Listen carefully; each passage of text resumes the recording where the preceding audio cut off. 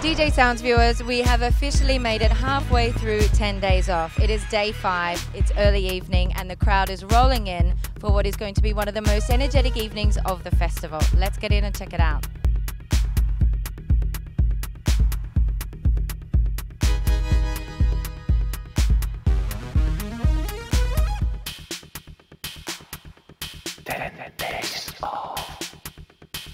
Tonight's focus at 10 Days Off is on German record label Kompakt. The artists on this label are a sure shot for a massive party tonight. Coma's on now. We're going to catch up with Kölsch later. Let's see you in there.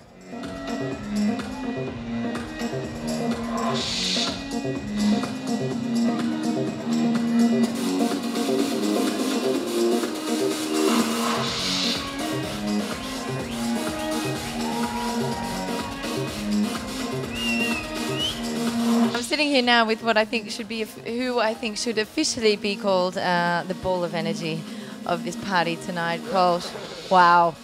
Thanks. Sorry, have the sip of that. Have a sip. There we go. See, now you've cooled down after that amazing set. How do you feel after coming off from that? Sweaty. No, it was really, really good. What a crowd, you know, it was. I really enjoy it when people are so responsive, and obviously they knew all the tracks, and we were just having a really good time together. Is that what keeps you going, the crowd, to continue with that energy that you have up there? You're smiling and you're dancing, you don't stop. No, I just can't. I can't stop dancing and smiling. It's what I live for. It's why I wake up every morning, so that's just the way it is.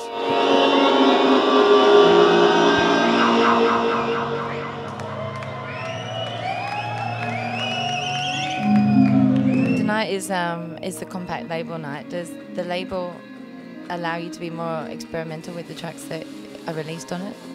They just tell me to do whatever they want to like. I mean, it's ridiculous. These guys that's the coolest label I've ever been on. I mean, it's the first time I got a contract from a label. I didn't have to negotiate one sentence. And how often does that happen, right? These days it's all about they want to tie you up in different ways, but Kompakt is by all means the coolest label ever. And Michael, who's sitting out there, he always goes, yeah, just make something crazy. Just do whatever you want. Just whatever. The more crazy, the better. It's like, okay. And I don't know, it always seems to work. Can you sum up Kompakt in 3 words? Ich liebe Kompakt.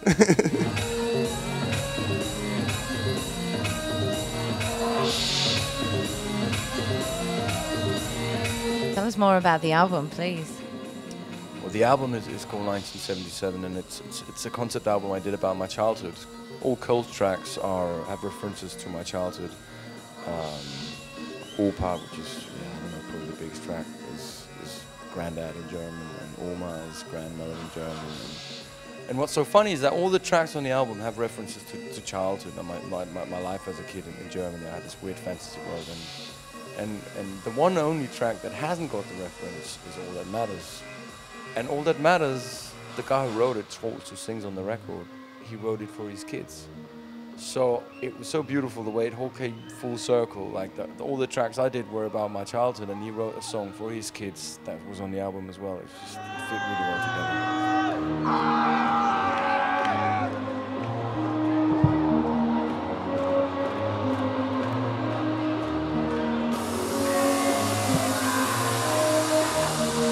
What's next for Kölsch? Where do you go from here? I've had a hard time thinking about the same thing. I don't know really.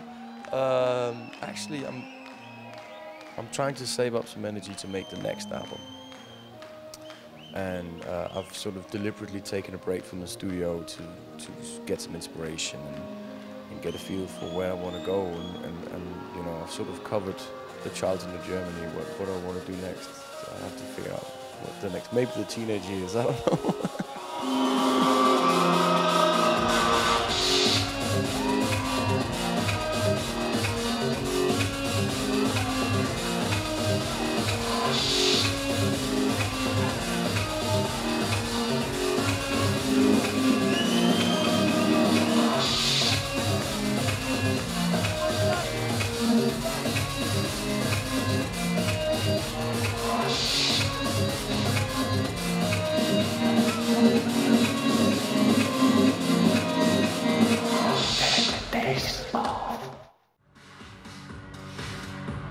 We are backstage in the DJsounds studios, and we are with none other than Brazilian artist Gui Boratto. Hi, Gui.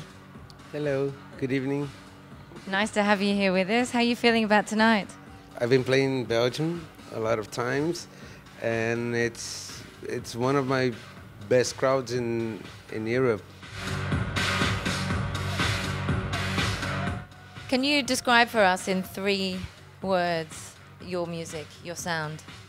Slow emo techno. Say that again. Slow emotional techno.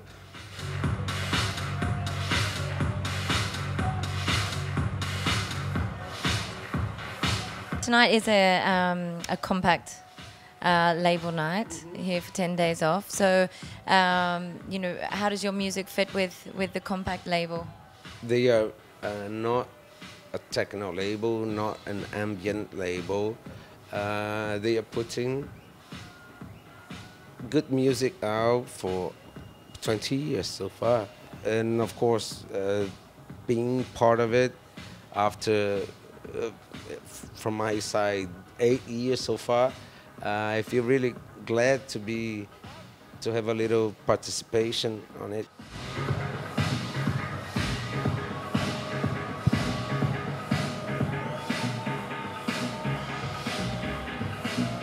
Guy, I know that you're an architect, you've studied architecture, so how does that relate to music for you? Music and architecture is the same thing. Totally. Why?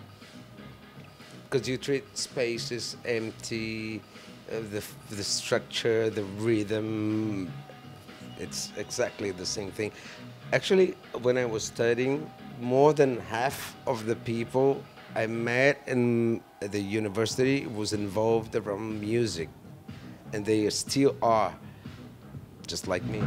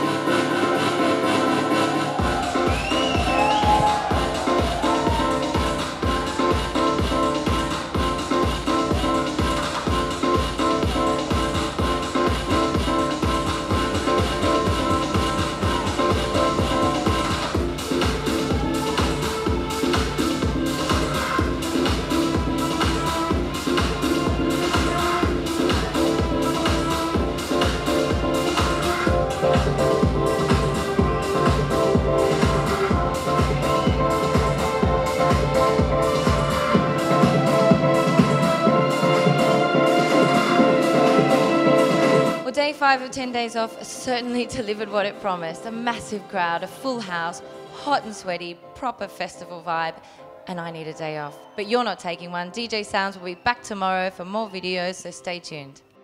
10 days off.